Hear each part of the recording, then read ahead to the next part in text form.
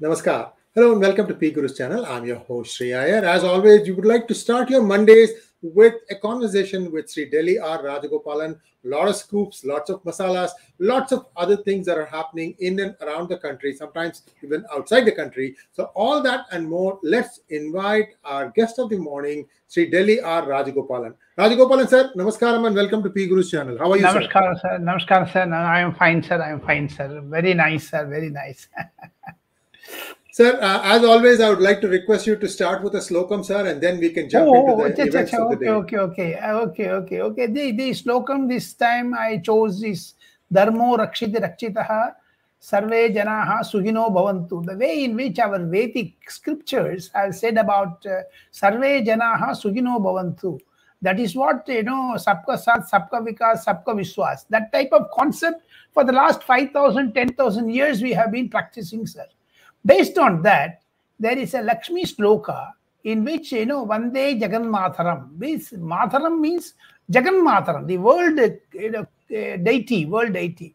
Lakshmi Sri Ramudra Rajasanayam Sri Ranga Kameswarim 𝗤𝙗𝘃𝗍𝙗 Namaste Lokai Katipa Ankuram Shriman Mantakadakshali Prabhibendra Gangadaram Twam Trailokini Kudimbinim Saryam Vande Mukunda Priyam, like that, it goes lot of slokas. Apart from that, Aigiri Nandini Nandita Medini Vishwa Vinodini Jishnunute Jaya Jaya He Makisha Suramardhini Ramyakavardhini Shaila Sute Namah Parvati Pade. Like that, we have to. You and me have become, totally Har Har Mahadeva. Socha are you, sir? Yeah, so and these are all certain inspirations we get, and also I got from my forefathers, especially from my grandfather and father who taught me. I come from a very respectable journalistic family, but still we attached significance to this, sir. Sarve Janaha Sukhino Bhavantu. What a time. Vasudhaiva Kutumbakam. So this type of things are there in our country, in our culture, in our tradition, in our, what way, Anyhow, we can go for a major scoop debate, sir. Today, we don't want to keep our guests because today it is going to 12 number I have got. 12 issues we have to debate today, sir. 12 issues. Okay, first we will give you a sneak preview, 50 seconds. Here we go.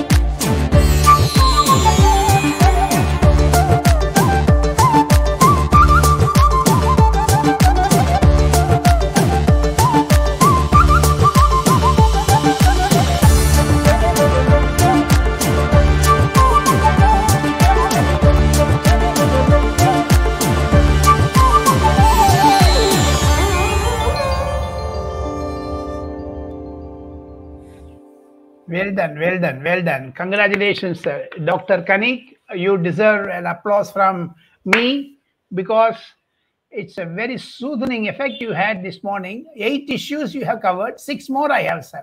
You can ask me questions. I will go on answering, sir. So first, let us start about Universal Civil Code. Uniform Civil Code. I have been asking for this for a long time. I thought in that momentum of 2019, how they did all the stuff like 370 abrogation, CAA. I thought NRC or UCC will come like almost immediately, but somehow brakes were applied, and I don't know why. Perhaps now is the time. Please talk to us a little bit whether UCC is going to be presented in the next parliament. It could even be done as another way also, right? You can give an ordinance. Yeah, sure. Now, let us, break the first scoop number news break story. UCC, Uniform Civil Code. Mr. Amit Shah, the Union Home Minister, and Mr. Kiran Rijiju spent 3 full days to get a draft. These are all at a secret meetings held in North Block, Amit Shah's chambers. The Law Secretary and the Home Secretaries were also present. So this draft bill, according to my source, is ready. That is the story which I would like to break to our PGuru viewers. Apart from that, Mr. Iyer, it's a sensitive subject and also sensational at the same time. My understanding is the Parliament, especially the Constitution Assembly, debated it. Mr. Ambedkar, Minu Masani, K.M. Munshi, these are all stalwarts. Minu Masani, I had the opportunity of knowing him very well as a chairman of the Swatantra Party, because my father had a long association with R Rajagopalan I Rajaji. And in Kilpark, when they came for a meeting, Mr. Minu Masani heard, I heard him saying about UCC to Rajaji in 1960s and 65s, like that. Apart from that, Supreme Court held it many times, debated it. And for the past 40, 50 years, this UCC has been an irritation for every government, whether it is Morarji Desai, or for Vajpayee, or for Modi, or for Manmohan Singh, P.V. Narasimha Rao, like that. High courts have debated. Law Commission has produced several reports. Parliament, there is a standing committee. Apart from that, the debate on Uniform Civil Code started with framing of the Constitution and has kept alive by the judiciary, Supreme Court, High Courts, as well as the political class like BJP, Congress, CPM, CPI, like that. The issue has again brought up at the forefront of public debate with the recent judgments of Shah Banu case last decade, and which invalidated the triple talaq. So these are all certain combinations of things. This also decided by the Law Commission inviting public consultations on UCC in October 2016. So this is the graphic presentation for our viewers. Now it is for Mr. Narendra Modi to take a quick decision. You know, Mr. Modi springs surprises. Like 2019, in the month of September, I had the opportunity to meet him with Mr. Arun Jaitley and, a lot of... Then I asked him, why did you rush the triple talaq? Why do you rush 370 abrogation? He said it should become a history by the time I go to people in 2024. That was his very best answer. Similarly, this UCC, let me ask you a question, Mr. Iyer. Will they introduce now ordinance or after 2024 elections, sir? I think the right way to do it would be to introduce it in Parliament and pass it now. This basically why it is important is because you are seeing that Nitish Kumar wants to stir up this caste issue. As much as the Patna High Court has said, no, you cannot take caste census, what I'm hearing from the ground is that they already had many government officers go and do the census, and about 80 to 90% was already complete. One way or the other, these people have got their hands on the data. And this is a pure caste play politics. In my opinion, sir, UCC paves the way first for a uniform civil law as well as criminal law for the entire country. And slowly this caste shadow needs to go away. That is my 2 cents, sir. But there is another opinion prevailing in the highest echelons of the government. My understanding is they will introduce the bill, as you said, now and debate it after 2024. They want to introduce, because almost all the promises made by Mr. Narendra Modi in 2014, apart from the political manifestation of Congress Mukt Bharat, but he completed very effectively 3 important things: triple talaq, Ram Mandir, and also 370 abrogation. So now the 4th one. Will he do it in 2024? This is all certain, thinking. Mr. Narendra Modi alone can take a call on that. And ordinance, yes, that is also one route. Ordinance is a best route.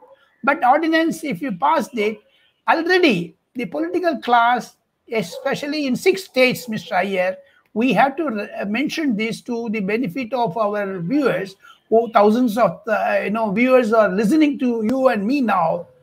I get a feeling Uttarakhand Justice, Madam Desai has drafted that bill. Uttarakhand is going to introduce. Karnataka poll campaign, the BJP has put it in the election manifesto. Uttar Pradesh, Gujarat, and Madhya Pradesh have already drawn it. Haryana and the other states are coming up. So things are fanning out slowly. There is a public debate now happening. You can't say that Narendra Modi rushed the bill, Amit Shah rushed the bill. So we end with this. This is the scoop number 1, sir. No Thank you other so much, paper, sir. no other newspaper, no other channel, no other. It's only 𝙒𝙖𝙩𝙪 new initiative of UJO journalism. You and me have done it. YouTube journalism. Yojo, yes, sir. Yojo. Rajagopalanji, even as we have this, you have a reverse discrimination going on in Tamil Nadu. Tamil Nadu says we will not implement the 12% economic whatever quota, EWS or something like that.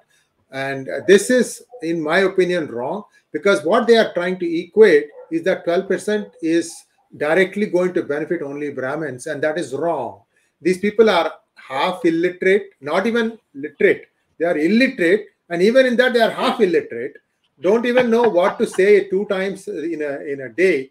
And they think that, they should not be implementing this. There are 32% of the population in Tamil Nadu which will benefit from EWS, including some Muslim castes also, which are categorized as forward castes.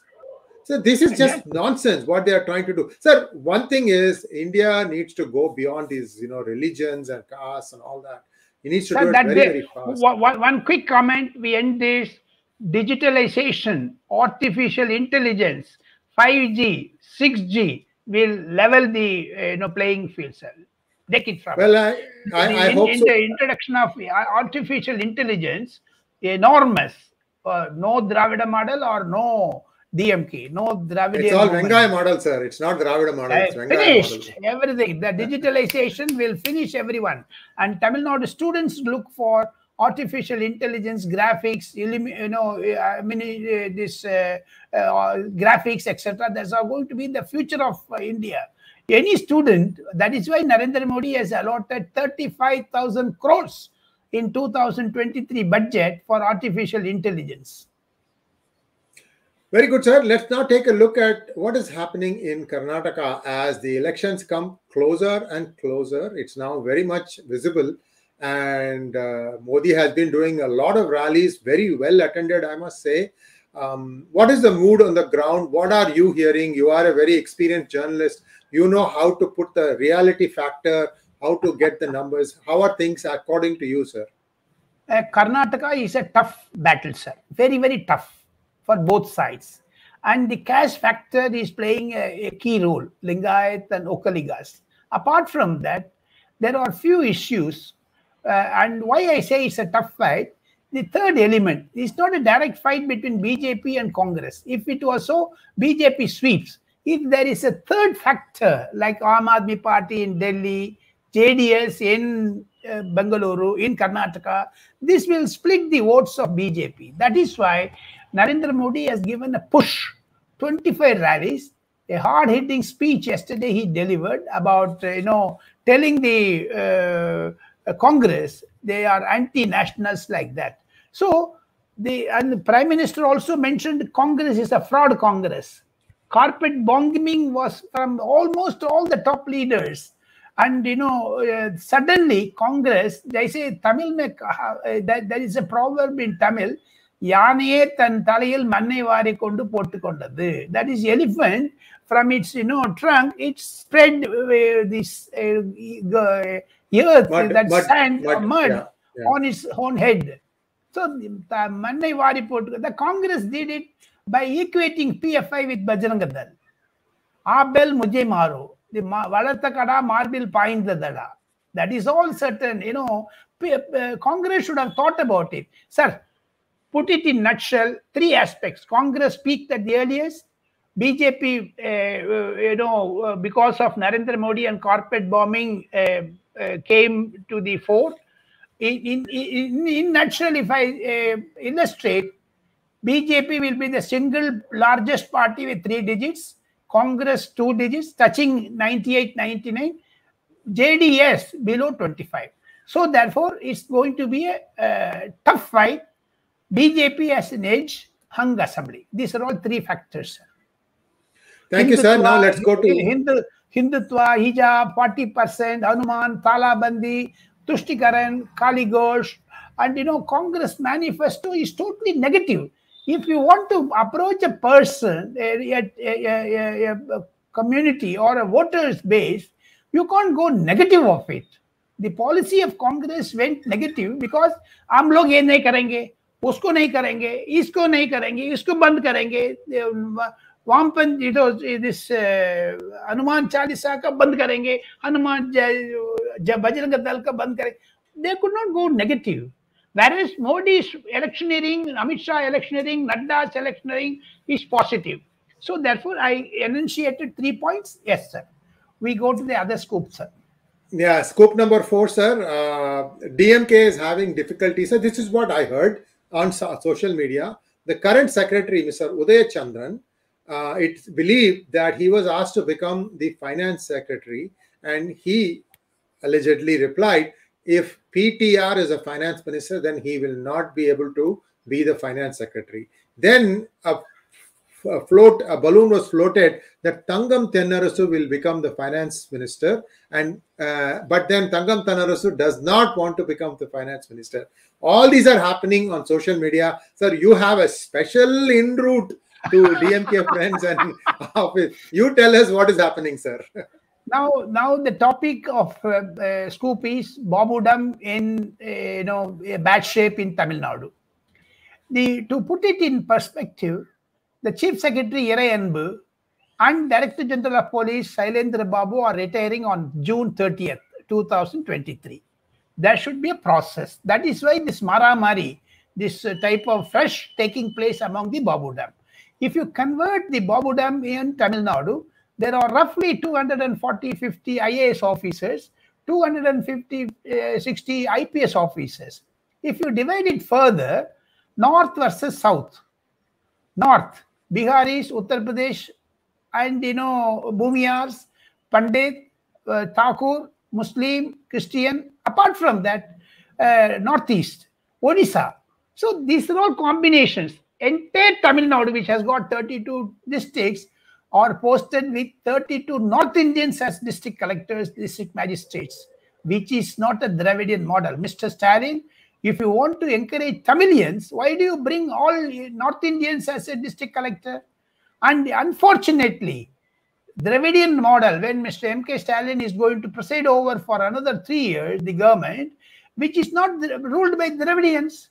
Chief Secretary may be from Rajasthan, because if you put Irayanbu, a successor, Irayanbu is a pure Tamilian like that. His brother Tirupugazh was with Narendra Modi as secretary in PMO like that.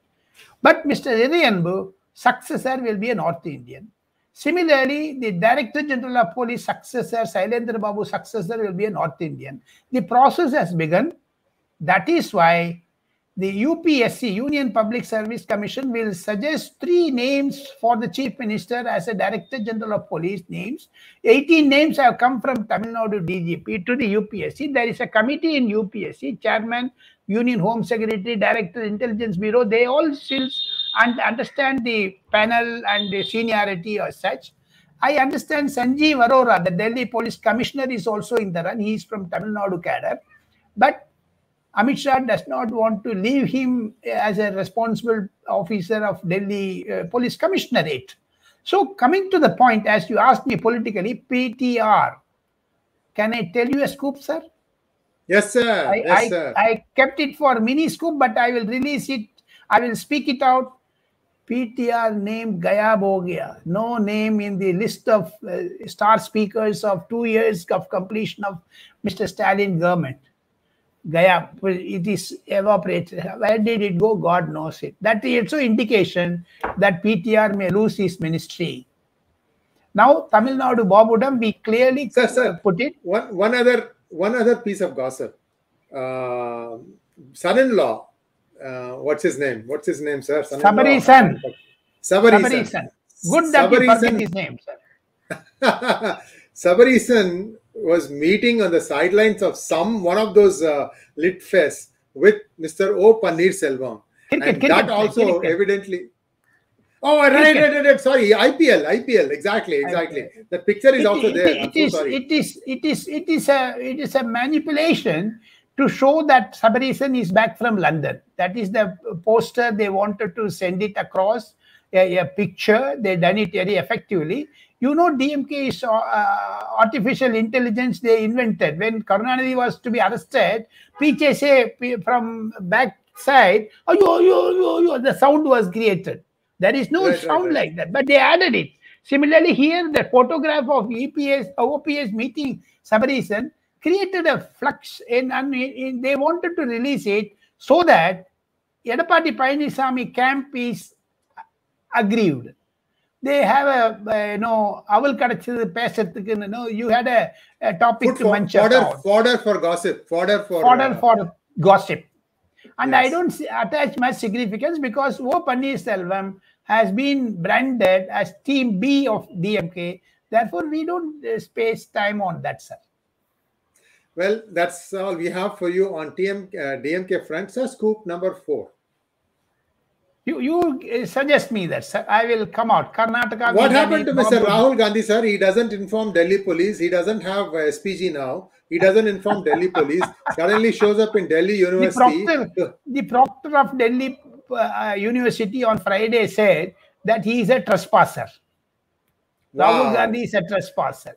She announced it, sir. A lady is a protector of Delhi University. She said Rahul Gandhi has no business to come into our campus to create disturbance, peace, spoil the peace. Because Rahul Gandhi must be busy in Karnataka. Why is he in Delhi? Right. Because the 3 Gandhi space, they spread it over, sir. I tell you a secret of the Gandhi family approach. If Sonia is there, Priyanka will be somewhere. Rahul Gandhi will be somewhere because the focus should be on Sonia Gandhi.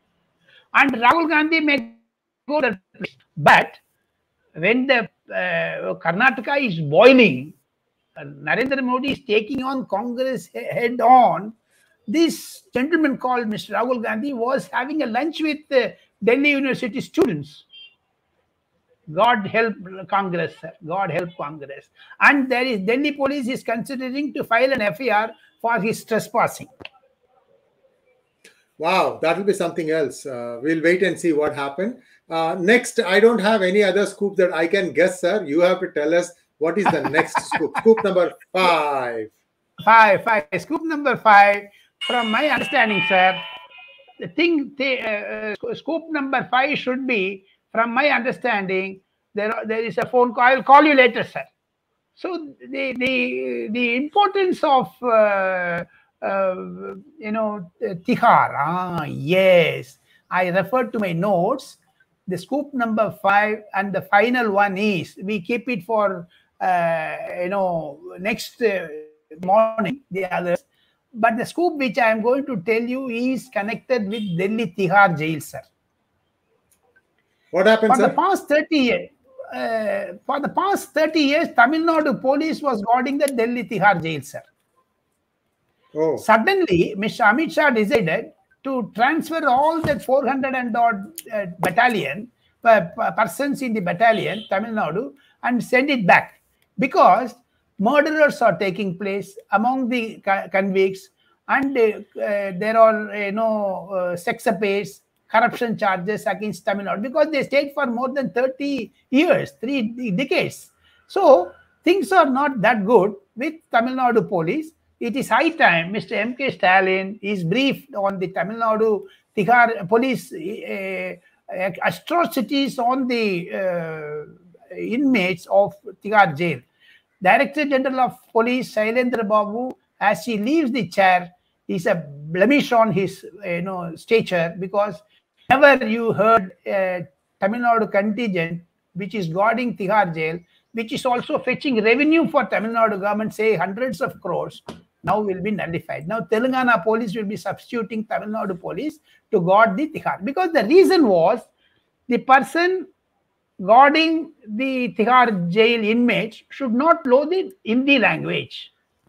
Now, in Telangana, you are from Telangana, you know Hindi, Urdu speaking, so it goes to Karnataka. But Karnataka, Hindi people are there. So, it goes to Kerala. So it's tossing up. Apart from that, it is the Delhi Lieutenant Governor, Mr. Saxena, has written to Amit Shah that withdraw Tamil Nadu police from 𝙤𝙧𝙤𝙬 jail, because murders are happening. Murders are happening among the convicts, and there are clashes, caste war, major wars. Mr. Manish Sisodia and Satyendra Jain, two AAP ministers, are in the jail. They are worried about their welfare also and the safety and security of them. That is the reason why suddenly they decided to withdraw. It's a black mark on Tamil Nadu police. High time Tamil Nadu police learned how to adjust with Delhi. They should not involve in corruption or other escapades. Thank you, sir. I think we have a few more scoops to go. Number 6, sir. Number 6, we finish with this 6. 1 minute, sir. 1 minute, sir. Very, very good. Light bulbs going off. The government, Narendra Modi government, has decided 2024 Republic Day parade on January 26th, 2024 in Kartavya Path in New Delhi will be only women force, no male. Wow. He decided 100% women, and the chief guest will also be a woman politician from a foreign country. So it's going to be only women. Thereby, Mr. Narendra Modi is sending a special message.